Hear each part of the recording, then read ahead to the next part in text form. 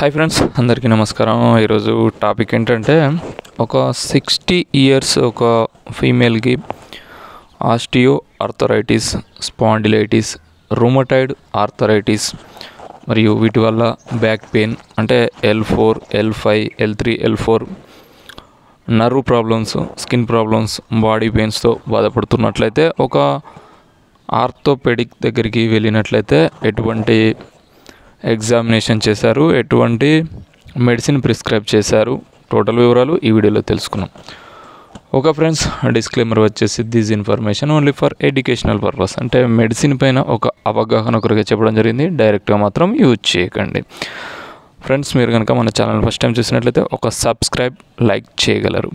Okay friends, ఒక 60 years women orthopaedic దగ్గరికి వెళ్ళినట్లయితే నార్మల్గా ఎగ్జామినేషన్ వచ్చేసి బీపీ, టెంపరేచర్, మెడికల్ హిస్టరీ, అంటే ఇదివరకు ఏదైనా ప్రాబ్లమ్స్ ఉన్నాయా, ఏవైనా ఉన్నట్లయితే హిస్టరీ చెక్ చేస్తారు. ఇందులో బీపీ వచ్చేసి నార్మల్గానే ఉంది, టెంపరేచర్ నార్మల్గా ఉంది, మెడికల్ హిస్టరీ, థైరాయిడ్ ప్రాబ్లమ్స్ కానీ ఎటువంటి ఏమీ లేవు. బట్ తనకు L4, L5, L3, L4లో ప్రాబ్లం ఉందని స్కానింగ్ అయితే MRI ప్రిస్క్రైబ్ చేశారు. కాకపోతే వారు నెక్స్ట్ టైం చూద్దామన్నారు. ఓకే, డైరెక్ట్గా మెడిసిన్ ఒక 15 డేస్కు ఇవ్వడం జరిగింది. ఓకే, ఇందులో ఒక 5 టైప్స్ ఆఫ్ మెడిసిన్ ప్రిస్క్రైబ్ చేయడం జరిగింది. అవి ఏంటంటే, ఫస్ట్ ఆఫ్ ఆల్ నికాక్సియా పి. ఇది ఏంటంటే ఇది పెయిన్ రిలీఫ్ మెడిసిన్, అంటే నొప్పికి సంబంధించింది. ఇది ముఖ్యంగా pain control, inflammation like rheumatoid arthritis, spondylitis, osteo arthritis, ఇటువంటి ప్రాబ్లమ్స్ను, వీటి వల్ల కలిగే మజిల్ పెయిన్ను కంట్రోల్ చేయడం, బ్యాక్ పెయిన్ కంట్రోల్ చేయడం, లైక్ అదర్ పెయిన్స్ను కంట్రోల్ చేయడంలో ఈ నికాక్సియా పి అనేది చాలా బాగా ఉపయోగపడుతుంది. నెక్స్ట్ వచ్చేసి నెక్స్ప్రో 40.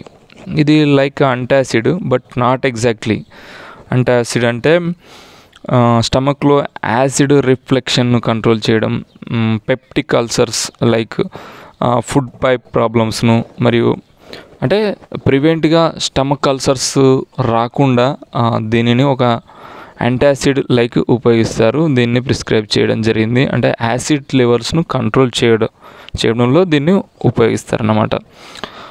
నెక్స్ట్ వచ్చేసి డిఫ్కాట్ 6, అంటే ఇది ఒక స్టెరాయిడ్ మెడిసిన్ కనుక ఇది ఈ సిచ్యువేషన్లో ఈ పెయిన్స్ను, ఇన్ఫ్లమేషన్ను కంట్రోల్ చేయడంలో ఈ స్టెరాయిడ్ అనేది ఉపయోగపడుతుంది. అంటే స్టెరాయిడ్ అనేది అప్పుడు వచ్చిన ప్రాబ్లమ్స్ను కంట్రోల్ చేయడంలో, అంటే ఈ సిచ్యువేషన్లో పెయిన్, ఎటువంటి సిచ్యువేషన్లో దానికి సంబంధించిన, అంటే స్కిన్ ప్రాబ్లం వస్తే స్కిన్, వేరే ఇతర ప్రాబ్లమ్స్కు స్టెరాయిడ్ లాగా ఉపయోగిస్తారన్నమాట. ఇది ముఖ్యంగా ఆటో ఇమ్యూన్ కండిషన్స్ను పెంచడంలో ఉపయోగిస్తారు.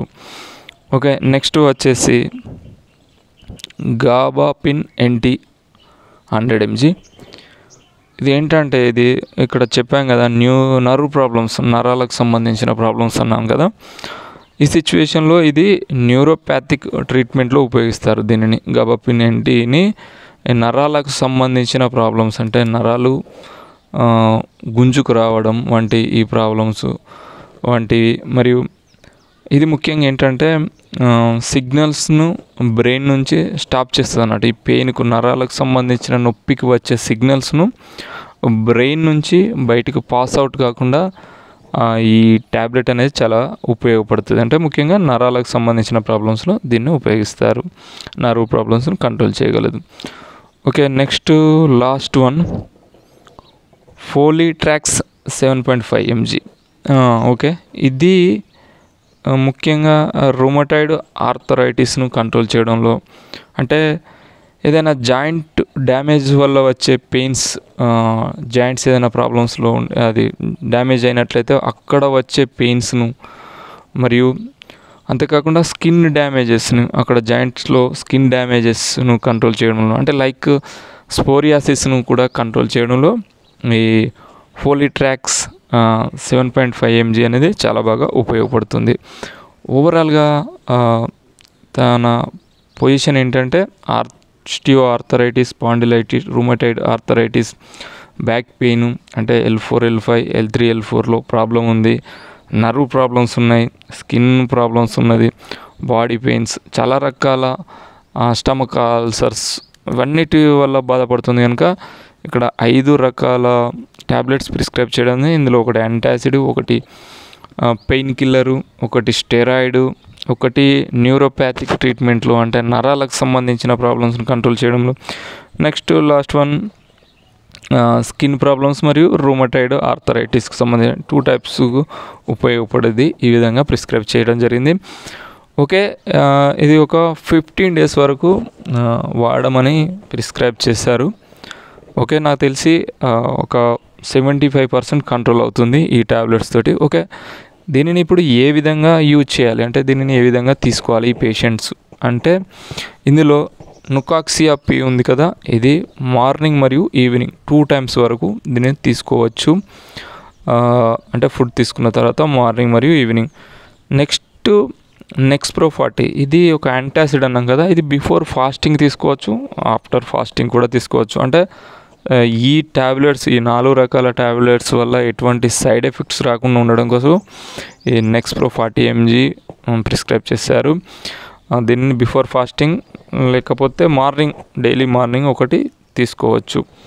నెక్స్ట్ డిఫ్కాట్ 6 ఇది ఒక స్టెరాయిడ్ కనుక దీనిని ఈ కండిషన్లో 2 టైమ్స్ వరకు ప్రిస్క్రైబ్ చేశారు, మార్నింగ్ మరియు ఈవినింగ్ అంటే ఫుడ్ తీసుకున్న తర్వాత తీసుకోవచ్చు. ఓకే, నెక్స్ట్ వచ్చేసి గాబాపిన్ NT 100 mg ఇది న్యూరోపతిక్ ట్రీట్మెంట్ కనుక దీనిని డైలీ వన్స్ ప్రిస్క్రైబ్ చేయడం జరిగింది, అంటే ఆఫ్టర్నూన్ ఫుడ్ తీసుకున్న తర్వాత దీన్ని తీసుకోవచ్చు.